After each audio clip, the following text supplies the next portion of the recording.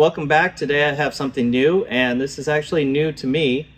I just got off of Amazon the RoyPow 30 amp hour lithium iron phosphate battery. This is a deep cycle battery, so this is great for motorhomes, for solar setups, for trolling motors on boats, things where you're not charging and discharging it immediately all the time, where you will charge it up and you'll run it for a while before it's charged up again. One of the most interesting things about RoyPow is they're known for making lithium battery packs for electric golf carts, so you can convert your golf cart over to using modern electric car type batteries. They provide battery banks that cost thousands of dollars and have multiple different configurations and voltage for you.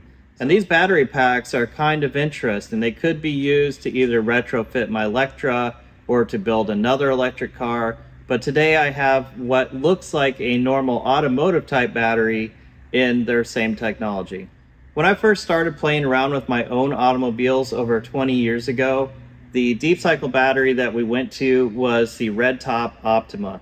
And that's because this battery wouldn't overcharge, it wouldn't spill battery acid everywhere, it wouldn't ruin your battery trays. So if you had something that you cared about, you put a red top or a yellow top Optima battery in it, depending on what kind of use it had.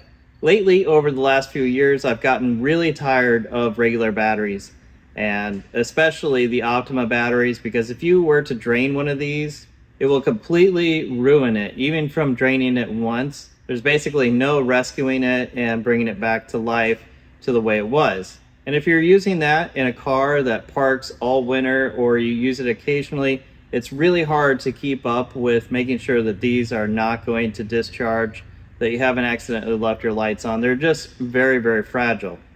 So I've switched over to using ultra capacitors in a lot of my cars, and you can see this is very light, much lighter than the Optima battery. And I would say I have about a quarter of my cars converted over to ultra capacitors now. These are not the best batteries to use in every car, especially cars that might have a drain on them. But for old cars where when they're off, there is no current coming from the battery, I can park many of my cars all winter long.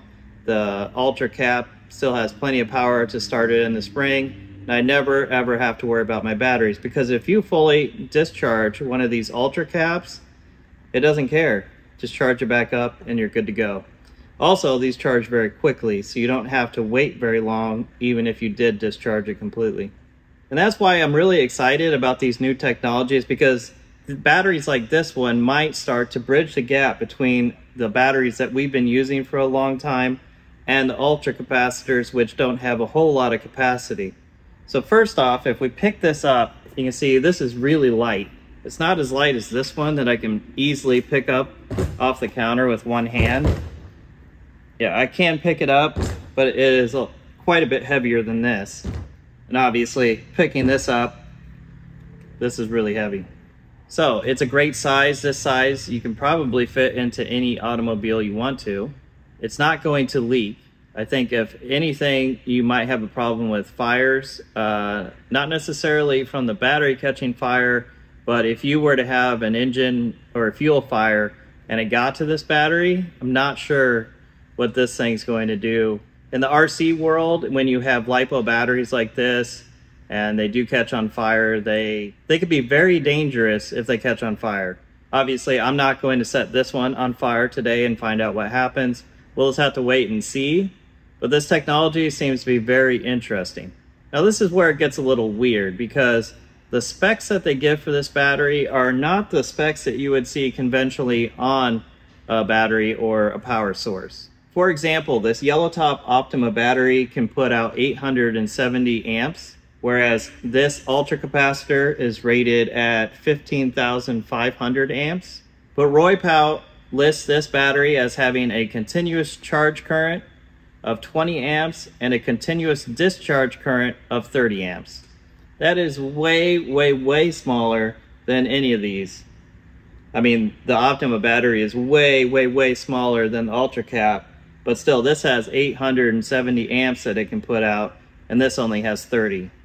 The yellow top Optima battery rates its capacity in amp hours, and this has 55 amp hours. whereas the RoyPow has 30 amp hours. So it's a little less, but if the power is more consistent and feels like it's more powerful from the lithium battery, it may be okay that it doesn't have the capacitance of the yellow top. That we have certainly seen that with this ultra capacitor. This one doesn't give an amp hour rating. It has a watt hour rating of 16 watts.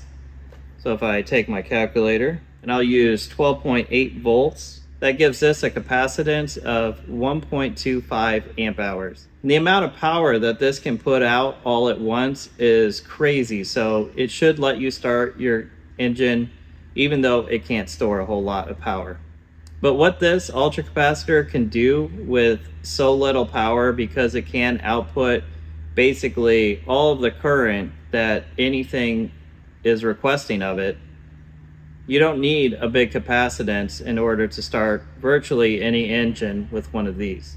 But again, we're talking about deep cycles, so we want to store as much energy as possible. I normally use a yellow top like this on my winched vehicles. I connect this up to the winch, have the alternator charge it, and the winch draws its power from something like this.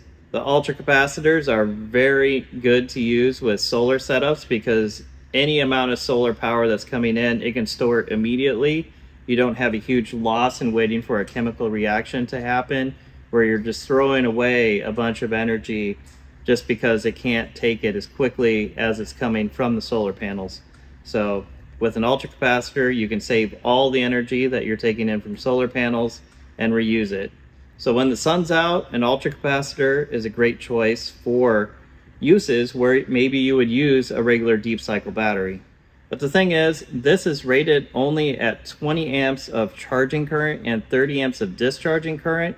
I'm not sure those numbers are even correct. And I'm not sure how quickly you can charge a deep cycle Optima battery as well.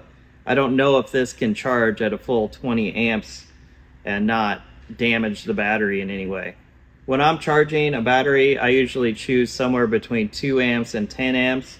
So 20 amps seems very logical as a good solution to be using with solar panels, in that if this can quickly and consistently take 20 amps of power for charging, this might be a great setup. This battery might outperform the yellow top. So today I'd like to do a few tests with this battery, find out what it can and can't do.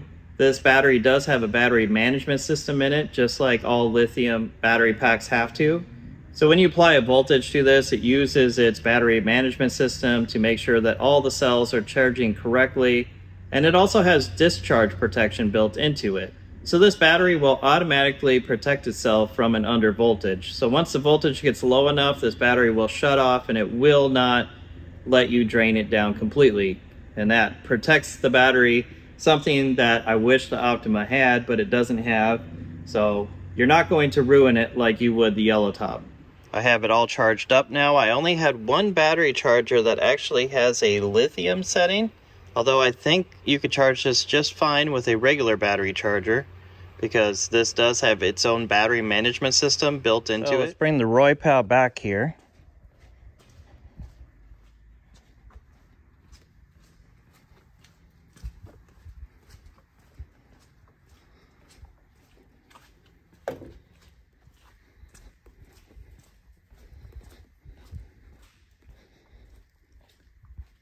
And here's one of my cars that I have the ultra capacitor installed in. If you remember, this is from the video when I got 3 Sunbeam Tigers from a barn find in Minnesota. But before I install this, let's run a few tests with the ultra capacitor since it's already in there. For this test, I'm going to be using this old Snap-on battery tester, and it's going to show the current voltage of the battery and how many amps we're drawing from it. One thing it can do is it can put a load using this dial, and I can actually dial it up and see the maximum amount of power that the battery can output. But first, let's try a real-world situation and just see if it can start the car. So I have the leads for the battery tester connected. I have the negative there, the positive there, and then this loop lets me see how much current is coming out of the battery to the car. Right now the capacitor is charged at 12.9 volts, and we do not have any amps coming from the battery because there's nothing on the car that's on right now. Let's crank the engine and see the maximum current draw that the starter requires in order to turn the engine and start it. When I crank the engine, watch right here, this will be the amount of current that the starter is drawing to start the car up.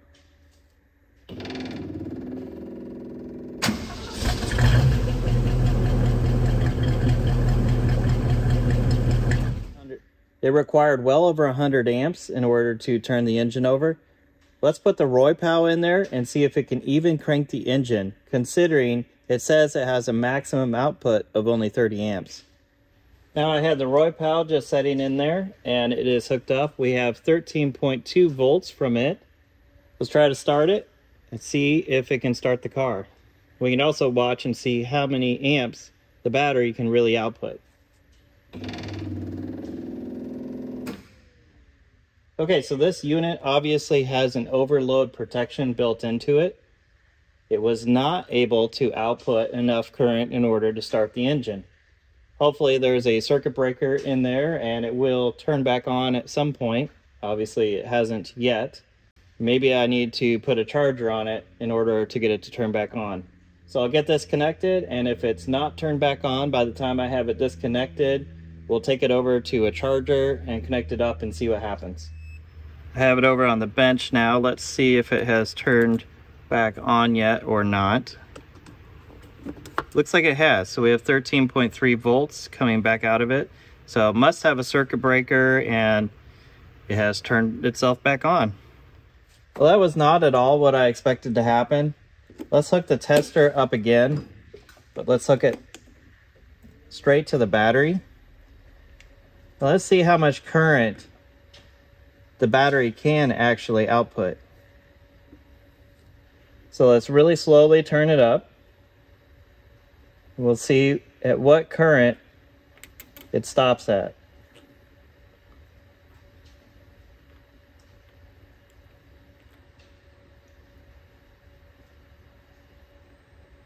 Okay, this is pretty touchy.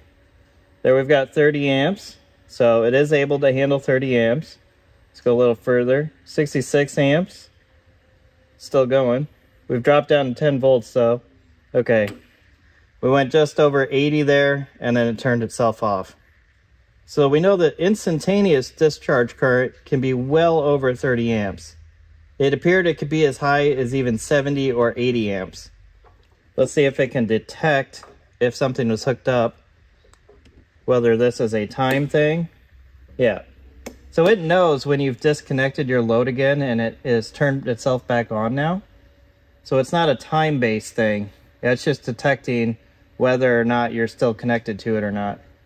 And we're still at 13.1 volts at the battery. Well, this has been quite interesting. This is a pretty weird product. And I printed off here from their website that you can pair these in with 4 of them in series or 2 of them in parallel. So it looks like they're wanting you to limit your current output to about 60 amps. And so they're saying that you can only put 2 of these in parallel because, well, they're going to shut off if you try to draw too much current from them. When I first saw the ad for this thing, what I was actually expecting was basically a bigger version of these jump packs, because these do use the same type of batteries that this uses.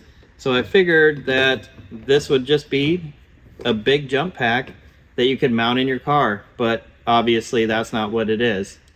So on its own, this battery is not going to do a whole lot, and you can't pair it with a battery like this. You have to put like batteries into a battery bank together. You could, however, pair it with an ultra capacitor, and maybe this compared with this is going to be the ultimate combination. Maybe if you want to see that, I can do another video where I do pair these together and see what kind of potential we can build from that. There are several things that I can use this battery for around here, but none of them are very exciting. You know, I could connect it to a solar panel and an inverter in one of the campers, but it's going to be like watching paint dry on the wall. So I'm out of ideas for today, and if you want to see more videos like this, comment below and click subscribe.